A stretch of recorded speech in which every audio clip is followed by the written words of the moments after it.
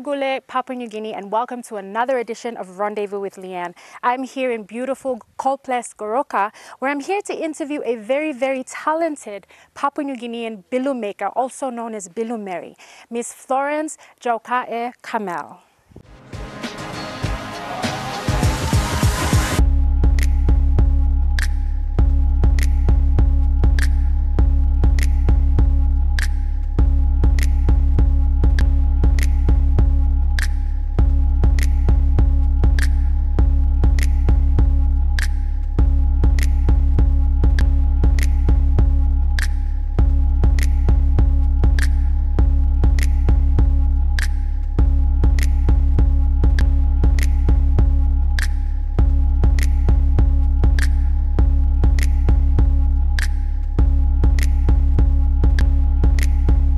So tell us a little bit about yourself. The whole of Papua New Guinea and internationally, we know you as the bilum meri, but tell us a little bit about your background. Well, firstly, thank you to the viewers of Papua New Guinea and those that are around us. Florence is my name, and I'm actually from Goroka. I'm from Goroka, I'm mixed parentage of East Sepik. And I'm actually born and raised here in Goroka, and I started weaving. I learned weaving from my mother and my grandmother when I was a small girl, but I never actually taken that as an important skill that has always been with a woman until in 2001 when I started having the interest of doing bilum, and in 2002 that was when I started wearing bilum dresses and promoting bilum and all this. So yeah, The bilum meri, you have great designs on your different bilum dresses. Tell us a little bit about your inspiration. Where do you get these ideas from? Okay. Let's say the skill was actually being passed on by my mother and my grandmother, and every Papua New Guinean woman who knows how to weave, they learn the skill from their mother, either from their mother or from their grandmother, sometimes from their aunties and friends and all this. So bilum weaving is a skill that is passed on from a mother to the daughter or aunties to their nieces and all this. So I, for one, with my situation, I learned the skill from my mother and my grandmother. They're from Goroka, the Ifiufa people. My mom is from there, and that was when I learned the skill from her when I was like probably doing grade 3, grade 4, but it never came out to be something that I can take on board into doing that. It's just a skill that I learned, but then I started, I forgot all about it because all the time I was in school and with the peer group influence, I was running around doing all this. And then in 2001, I started into like, I actually, well, in some places, when you're wearing something, everybody wants to wear it. When you have your hair done some way, everybody wants to do that. So then it all came out that I started wearing some certain style of clothes in town, and ladies in town will be saying, I'd like to wear that. Oh, Florence looks nice in that, so I want to wear that. So, and then I got tired of people trying to wear the same things as I am wearing, and because I was too popular and too outspoken in my own town, I had the idea of, there was this one time I was looking at my children's encyclopedia and all this, and then I saw the carpet snake, which was more like a chocolate kind of color, and the design was more like a KK design. It was going like zigzag kind, and I saw that, and I had a bilum that was of the similar design to that carpet snake. So I said, why can't I do a dress that can be the same as that? And then the color of the Christmas beetle, which was so fluorescent green and just so bright and all this. So those were the two types of dresses that I started. I asked one of my in-law to start doing that, and we created the design and the outfit. So the first exposure I had was, I had those two dresses, and I started wearing it in the streets, and then there were people going around, hey, who does she think she is? There were two kind of people. One were going for me and one were against me. So those ones that were going for me, they were saying, hey, she looks beautiful. Oh, that's a good idea. Oh, oh, we're happy you're wearing bilum. And others were saying, who does she think she is wearing bilum dresses, something that we carry food and baby in it. So, but then because I was so outspoken and I should say I'm a little bit aggressive, so they don't have the guts to come and tell me you shouldn't wear that. But other people that were wearing that, they were other women and girls, especially most of them in those times that saw me wearing it and wanting to wear it, were the ones saying that, why are you wearing bilum dress? People were going against them, but they were not going against me. So yeah, that was how I started wearing the bilum dress in 2002. Okay, so I mean, that's a lovely tattoo. Can you tell us a little bit about that, a little bit about the background behind that tattoo? Well, people have different, let's say, firstly, Papua New Guinea is very diverse with its culture and tradition. So people will have their own interpretation, and one say, oh, that's my tattoo. Well, let's say the Motuans, or, you know, I'm not really into tattooing, but this tattoo is really, I have this one, it was done by Samoan tattooist at Maketi Place in Sydney. He did a tattoo for me. It's a 2-year job that he did, and it's a bilum design, a traditional bilum design. So with bilum, from where I'm working with bilum, I'm into the fashion part of it, and also, well, with the fashion, I've taken bilum as far as New York for the, it was out on the runway, and you know, I was really excited seeing my bilum out on the runway in New York. And I actually went to, under International Trade Center, I went over to New York and worked with students from Parsons School of Design, with some students there. Then I went over to London Fashion University and worked with some students there. I had a couple of my dresses that were asked to be out on the runway in New York. So that was when I had the first international exposure to have my bilum dress out on the runway, and I just sat there and I looked as my dresses went out. And we had, it was more into ethnical fashion, and we had the Ethiopians with their cotton, and the Palestinians with the embroidery, the Perus with alpaca, Mongolians with cashmere, and the Indians with their beadings. And Papua New Guinea went with the bilum, and when I saw my dresses out there, it was from a simple woman from the village, and that was where I'm from. And seeing all those ladies out there, they were already into fashion industry, and they already knew what it's like with international exposure and all this. And with bilum going out there, I was lost. I didn't know how my bilum was there. And when the dresses came out, later after the show, I sat back and they asked me, they asked me, how did you feel? And I told him, look, everybody's very well established. They've got their fashion school, they've got everything out there. But for me, it's very raw, and it's out from the rainforests of Papua New Guinea out on the catwalk in New York. So that was all I said, and I told him, I'll see you all again in the next couple of years. So my vision and my aim now is to take bilum out in there. Nothing is impossible. Nothing is like, I can't do it. I can do it. I always like that. So that's from the fashion part of it. And into the traditional part of it, I like to work with women, young girls, pass on the skills. Because if a mother doesn't pass on the skill to the daughter, it will soon go away. Yeah. And now when we have this Facebook and when we have all these things that are right now, you will not see any daughter that will make a bilum. But you'll see them most of the time, they're on the mobile phones, they're on Facebook. So it's my worry now is to have the skills transferred into the young girls.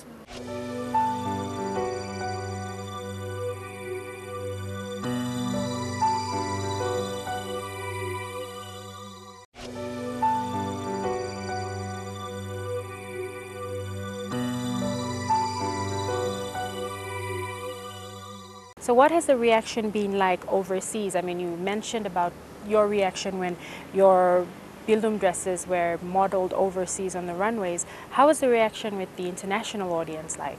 It was something new, and they were saying, they always, wow. It's like wow, and that's to them. Everybody's excited, and you see, what I'm doing is ethnical, so everybody wanted to know about it. They all wanted to, but you know, at the same time, I'm trying to protect my traditional knowledge at the same time, and like. There is different type of techniques that people use. The knitting, where international communities use, and for Papua New Guinea, bilum. And the word bilum, you hardly find it in any dictionary. You can find that word. So bilum, when you say bilum, it's more confined to Papua New Guinea. And when people say bilum meri, the name itself makes me have a responsibility, and that is one, to raise the woman up, and like. I'm just a simple mother like everybody else. And I've been traveling a lot around the world, trying to find market and all this. And at the very same time, I'm very cautious with my traditional knowledge too. Because whatever I protect now will protect the women that are behind me. I cannot give out my traditional knowledge to an international community or somebody who is not from Papua New Guinea, because it's very sensitive. Tell us how supportive the government has been in all of this, or if they have been supportive. I mean, we can have the mining and we can have all this forestry or logging or whatever it is. You can have all these things, but at the end of the day, the majority of your country's population are simple people in the remote areas, the rural areas, and in settlements and in small towns. The women are the main. Well, we all know that everybody's saying mama and backbone blow all get something. Well, as the saying goes, we still repeat the same thing. And when you look at, we are good managers in the house. Even we have up and down, we have problems, but despite all this, we still stand as women, as mothers. And I am happy I'm into this thing, because when I sit back and look at our government, Sempasini. They don't, we just like, the bilum weavers, we just like nobody. We just one of the many people of Papua New Guinea. Nobody recognizes us. And I spent a lot of money trying to promote and do all this with bilum. And your own money? My own money. It took me all these years. Only SPDC came in 2005, 6, somewhere around there. And yeah, in 2004 or 5, they assisted us. But then they, like, when I went around asking people about the market and saying that, oh, can you help me? I'm trying to do this. They couldn't. Well, not forgetting IPA. IPA took me down to Investment Promotion Authority. They took me down to Cairns in 2007 for the Business Council meeting, and I did a presentation, a co-presentation with Pacific Island Trade and Investment about bilum. But then it was like I just went there, came back, and there's this SBDC took me to Vietnam, to Hanoi, in 2006 for a woman entrepreneur kind of thing. But the woman here, what we actually need is proper training, a market. That's what we need. And if a government can do it, and for a outside donor country to come in and assist us, like International Trade Center, that's a bonus to us. And like, it's a shame our own government can't help us. But when you look at it, when they want vote, they come to us to vote for them. But they can't help us. So what do you see as the future of bilums in the fashion industry in Papua New Guinea? Well, I'm smiling and I'm laughing about it. I mean, I'm smiling about it because I see a bright future at the end of it. And ITC, International Trade Center, has rescued us. And we have a big, big job to do now. And I believe that there's something better out there. Because I've come from like 12, 13 years, I've been looking for market. I've been called a bilum meri. And I think, I'm believing that I've achieved most of my goal now, and mostly with having the support from ITC coming in is a bigger achievement. And I see mothers out there who will enjoy the benefit of it.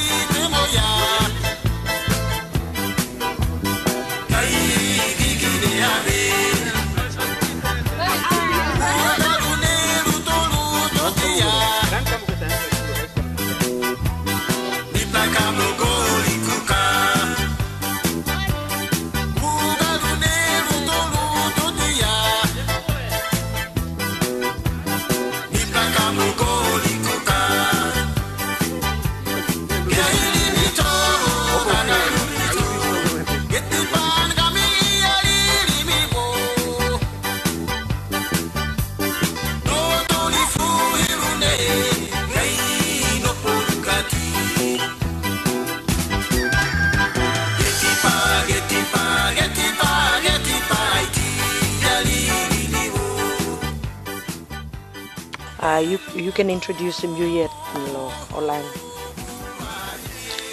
Thank you. Nim lo miem Martin Aole. Miet bi blong Goroka, lo Eastern Highlands province na mi blong legally placed inside long Faniufa. Na mi wampla leader man inside long the slap area long Goroka district na house lang mi Faniufa tu. Inap you talk clear lo wanem kain look or tintin you sa look as community leader na lo observation blue you round you look lo side lo mi pla meri na all mama lo wanem kain walk me plus make him lo side lo bilum na lo look blue you look him government put him on or help him you can give him view blue lo display. Thank you. Bilum and wampla something where all papa mama also working before yet.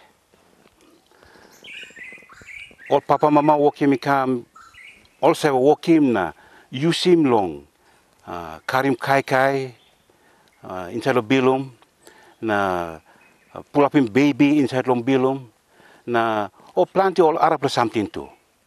Also working inside of bilum. You me Papua New Guineans, you me in up talk all same me no fit off lo bilum. You me okita Papua New Guineans, you me can sabe, you me can talk all same. Yes, bilum and play some part inside on life blomipla. Na look blomi long. One something where all mama you walking bilum now. Bilum emoli all work send him all kind style now. All working planting now. Now all work pine all market. Long all like sarim long street. All touristic come all like sarim. But Mipla must make him this like come a one pla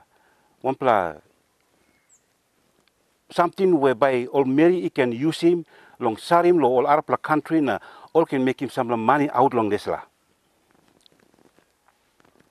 Mi lo kem gaman belong Mipla long Papua New Guinea. Ye minister Maru emi tok plenty long SME. But Mipla need long kiss him all meri all bilum something na marketing all our side. So that and by extra revenue all can earn him through long bilum.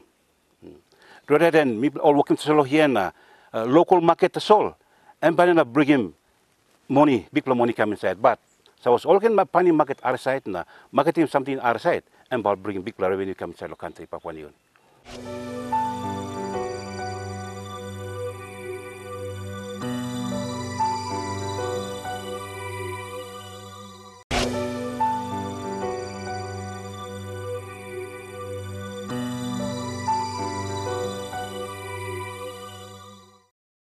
Miet name Lumim Pius Christopher Kamel, Mrs. Blumim Stapla upside, Miriam Kamel. La upside Lilik Susablomi, Florence Kamel, mi plama maslo staplo program blue play. Long 2006 Commonwealth game.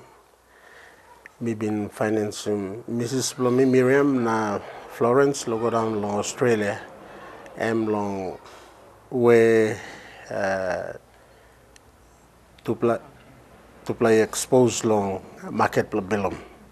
So me sana backside lo to play lo display time.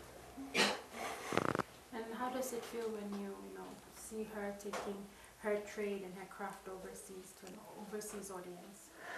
One bla how much long me can help him, especially all meri inside lo display kind all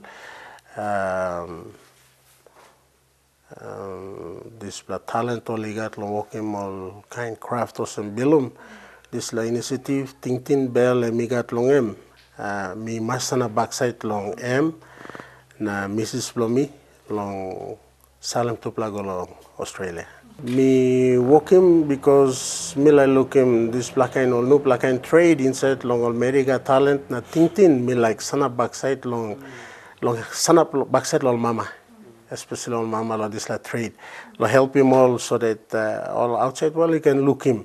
That this la talent gift all he got there, it's there. That's why na me sana backside lamb to see that them can walk him. Pius is actually my elder brother, and that's his wife.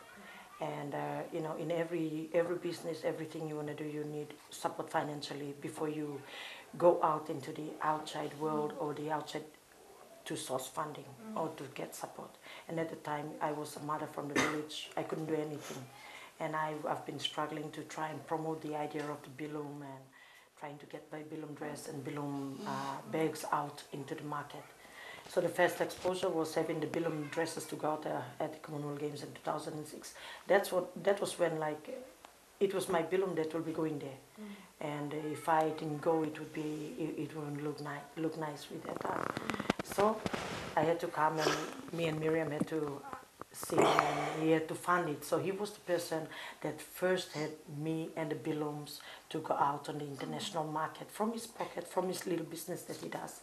And he's actually a local business person. He's got a technical shop that he does his technical fiction of those machineries and all this. And at the same time, he sells stationery goods. And this is guest house where he's slowly building to taking people to come in here. So from the little that he does, he at least have something to support me. So it's not only the Commonwealth game, and it was that, it's family. And whatever I need, I come to him, and he supports me a lot, I should say that, in cash, plane tickets, or even with vehicle. He's got cars, so he supports me to move around and all this. So he's been the strong person with his wife behind me, pushing me. So I'm proud to have him.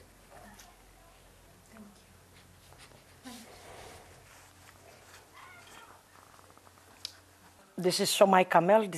She's my niece, and that's Florence Jaukae. That's my daughter. And being a mother, transferring of a traditional skill to a daughter is very important part of my life. And there will be one day I will not be around, and it is very important that my daughter and my niece and all those young girls out there, they have to know the art of weaving. Sooner or later, we might not have bilum art if we do not take that forth with our younger generation. I'm a happy mother, and I try my best, very best, to transfer the skill to my daughter and to my niece and the other nieces too. And I'm glad bilum has got a little bit of its approach forward, and I hope we will make the best of it with the younger generation. Thank you.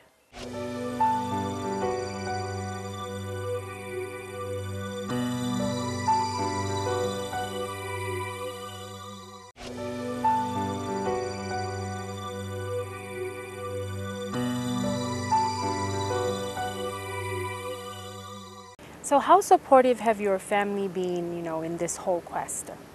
My family are very, very supportive. And yeah, I think the Jaukaes and the Kamels, they're very supportive. And then like, it's really tough, I should say. And I'm actually, being a single mom, going into business, and turning around and seeing my brothers and at my back is amazing. You know, I can run around, I can do all this, but when I have problems and it's like, you know, like there are times where I get like shot down by someone, especially women, saying, oh, you know, all this. That's where I turn to my brothers, and they're always there. Yeah. I have a good family. What can you say to young women out there, or, you know, young men even, who intend on pursuing this, you know, pursuing bilums and pursuing designing bilums? What can you say as advice to them, seeing as you came from a background where you struggled through it? Bilum, I will one day die. Bilum has to go. Somewhere, somehow, these young girls, young women out there, you have to take it. It is not something, it's how I handle bilum from my own style. But from your style, you can achieve something. You can never be me. You can never take the approaches I take, but you can have your own style and your own approach. So take it. Start revisiting your tradition, your culture. There's bilum, there's other things that are out there that you need to do. So for those young viewers and all those that are out there that are watching, life is a challenge. Never back off. And if I can stand up and if I can be outstanding and being a single mom, and if I can do that, what's wrong with you not handling that? Come out, let's move. Forget the critics. Let it go and just walk about now. So what's the future like for Bilum Meri? How do you see your designs and your business, basically? How do you see it turning out in the future? I see a good future out there for me, for my children, for my family, my community, my people, and my country. I see a good future out there because I've gone through years of trying to find something better out there. And should I leave this like awesome? Suppose die come up me, I will die a happy person, and I will leave a lot of memories because I've got I've created history on its own, and I'm like seriously, I've done a lot with bilum, and people one day, or some people one day will say Florence did that. And I think I see a bright future, and I'm saying that there's hope in bilum because I've come a long way with it, and I just want to sit back and smile and see where it goes. Thank you so much for watching us, Papua New Guinea, and that's all we have from Ples Goroka on this edition of Rendezvous with Leanne. Thank you so much once again to Florence, the Bilum Meri, and the family, the Kamel family, and the Jaukae family. Motave Holugule.